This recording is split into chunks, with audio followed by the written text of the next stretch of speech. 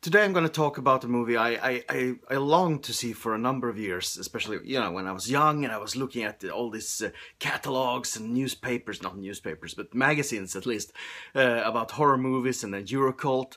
And finally, many years later, this one was released on DVD, Anthropophagus. It's a hard title to pronounce, really, for me, who's not I'm Swedish, that explains everything. What I like about this one a lot is the primitive atmosphere. It's such a basic, simple story. It almost becomes, almost a parody of simple stories. I mean, first of all, the first scene with the two German tourists getting killed, quite Jaws-inspired scene, always felt tacked on afterwards. It's like some distributor or someone somewhere said that, okay, we need 2 more kills, just to keep things up, because the movie itself takes a while until it starts going and deliver the gore. It's directed by Joe D'Amato, who's one of the more underrated Italian directors so far. He's mostly famous for his adult movies, of course, but he made a couple of movies that are, they are masterpieces. For example, Beyond the Darkness, or this one. I won't even pronounce the title again.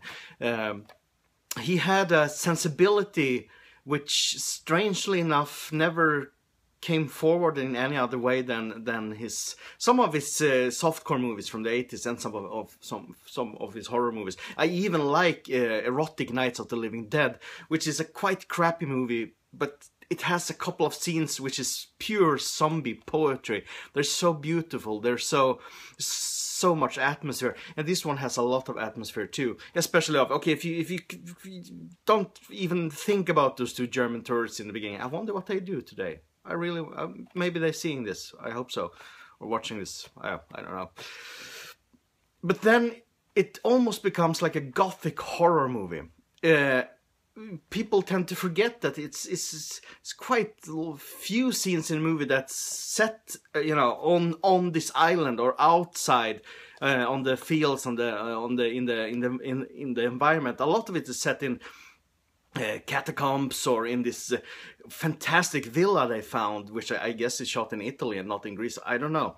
It's dark and it's moody and it's quite, I wouldn't say cynical, but it's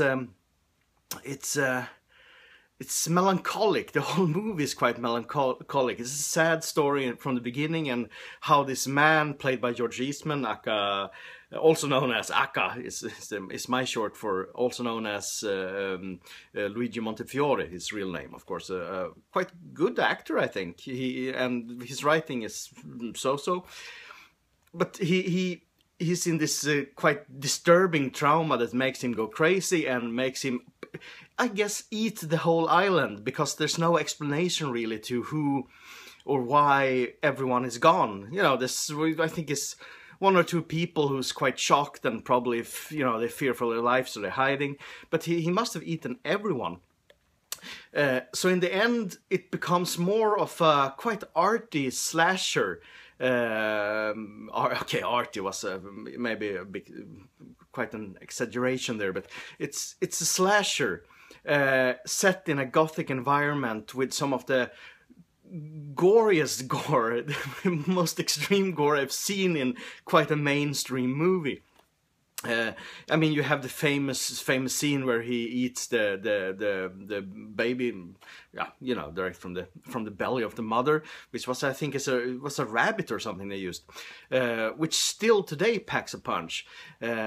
Later on, you have probably one of my favorite scenes in Italian horror, where the 2 surviving girls are up on the attic on this villa, and Luigi Montefiori reaches down through the roof and grabs one of the girls in the hair and drags her up, and of course bites her throat, so blood is spurting everywhere. That whole scene and the scene afterwards, when it falls down into the well, is excellent filmmaking. It's quite cheap, it's quite exploitative, but it's also it's it feels so classy. I don't know. I know it's a stupid word to use in a movie like this, but it feels so classy. It's like these people are working themselves up all the time, from the sea up through the island into the villa and up through the attic and then down again. It's like a constant climbing, and then everything falls down, and dear Luigi starts to eat himself instead. Oh, spoiler, sorry for that. I did some research before I recorded this video on YouTube. I checked other reviews, and it seems like many people they want to be assholes when they're mentioning this movie. They want to see it as a bad movie. I can agree it's a quite trashy movie, or a cheap movie, or a exploitative movie. It's not big art, but it really hits you in the face because it's so grim. It's also called The Grim Reaper, which is it's a very fitting title, because Luigi Montefiori is like this mythological creature. He's not even human anymore. He has transformed into this cannibal monster who just wants to eat everyone who comes to the island. And for me, as a horror fan, and I like Eurocult, I like this Italian, some call it trash, I don't call it trash, I think it's class more, it's more class than trash. For me, it's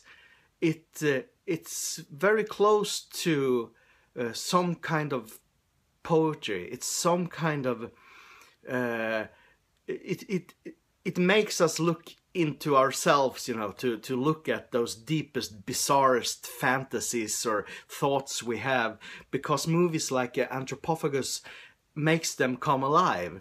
You know, they're so extreme, they're so insane that we need them, you know, to cope with life, or I need it to cope with life. Okay, I'm getting pretentious here, I know, but Anthropophagus is a good movie. It's not a good movie, it's a great movie. It deserves more attention as a serious horror movie. I suggest you to watch it, get this DVD, and you can also find Absurd, also called Horrible, which is it's not a sequel, but it's called a sequel. It's basically also a slasher, a rip-off of Halloween. Also made with Luigi Montefiori as the killer and Joe D'Amato as the director. It's not on the same level of quality at all. It's quite boring sometimes. But even that movie has a couple of these extremely primitive scenes that makes you, you know, you feel a bit agitated. You feel like you want to talk about it. You want to show. I want to show this movie to my mother, but she would never see it anyway. I don't know what to say anymore, really. I love Anthropophagus, and it's getting better and better for each time. And I think you should see it, really. I really think you should see it. Fuck it. Have a nice day.